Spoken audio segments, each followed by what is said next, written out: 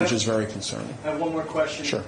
Do you think that Governor Tim Walz needs to apologize to the people of Minneapolis after he let that city burn? Absolutely, he should. You're the man in charge. You're in charge. I mean, look, everybody gets to have their political viewpoints. I'm not going to take away from Tim Walz's political views. I disagree with them. I think they're very radical, but he's entitled to them. But when it talks about taking care of the people who are under your care as a governor of a state, you have a responsibility to put that stuff aside and do what's necessary for the people under your care. So he should apologize to him. Yes, sir. Congressman, thanks for being here today. Rich Zeoli from Talk Radio 1210 with a PhD in Philadelphia. All right. One of those prosecutors that you talked about earlier. Will allow crime to go up tremendously in our city.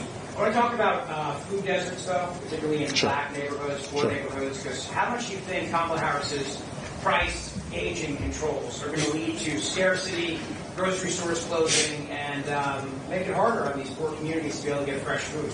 Oh, it will be devastating for poor families, for poor communities. Look, when you engage in price controls, the first thing that just starts up is you have a shrinking supply. That's the first thing that occurs. And so I'm going to take my political hat off. I'm going to talk business for a moment, okay?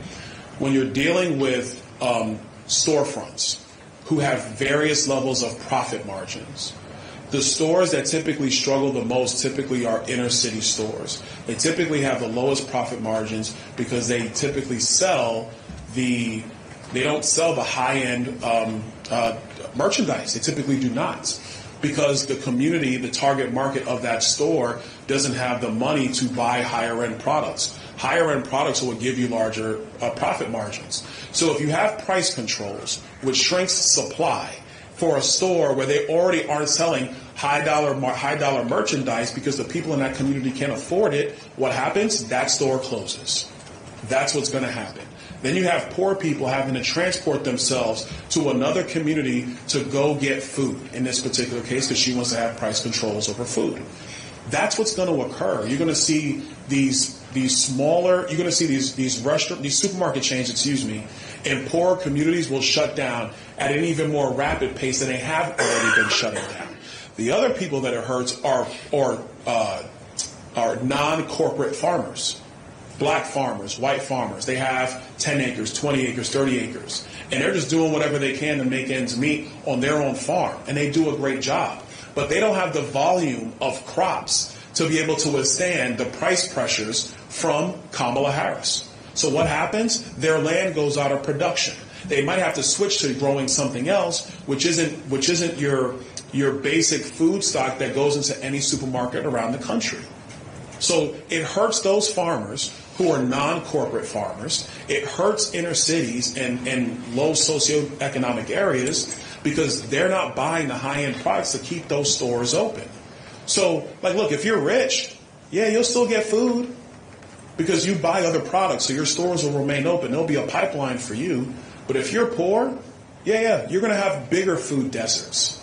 You're not going to get the basic items that you need to survive. That's how dangerous a policy that is. And that's not me talking as a member of Congress. That's me talking as a guy who worked in finance for 17 years. And that's me talking as a guy who understands the economic history of price gouging controls, price gouging controls, etc. Let me talk quickly about the actual gouging. The only way true price gouging actually occurs is if somebody has a dominant market share, like 60, 70, 80%, or they have a dominant area control, meaning they're the only game in town for like 30 miles. Then you get to gouge. But every state in the country has price gouging laws. Florida has price gouging laws.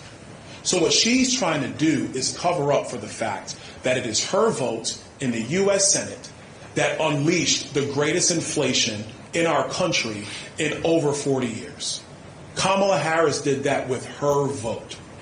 And to expound upon that, the reason why I know this is because in the Budget Committee back in 2021, right before the American Rescue Plan went to the floor, it was a budget reconciliation bill that came through the Budget Committee. Shalonda Young, the OMB director for the Biden-Harris White House, came into the Budget Committee.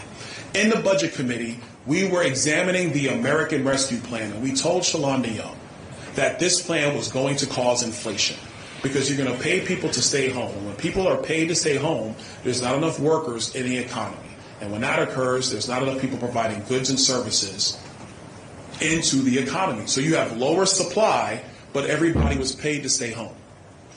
So lower supply, but everybody has money. What's going to happen? Prices are going to go up. What happened? Prices went up. Kamala Harris did this to the American people.